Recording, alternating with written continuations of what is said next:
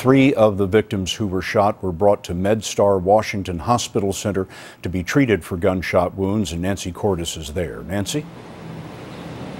Scott, a D.C. police officer has the most serious injuries here. He was shot in both legs.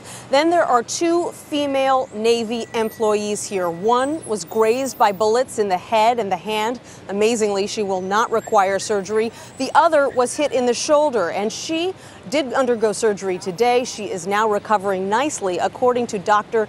Janice Ostrowski, the chief medical officer here at Medstar. She's in very, very good spirits. She actually was ordering the doctors and nurses around, and we told her that we were in charge here. Have the victims been able to communicate with investigators? All 3 of the victims came in talking. They came in, they were speaking from the get-go. I've actually personally have talked to all 3 of them. I would tell you that the police officer, when he came in, he was most concerned about being able to talk to his mother.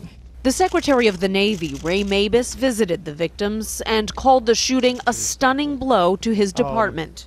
The Navy family today suffered a horrific attack, and we are a family. The civilians that work in Navy and do the critical work that has to be done suffered just a stunning and horrific blow today.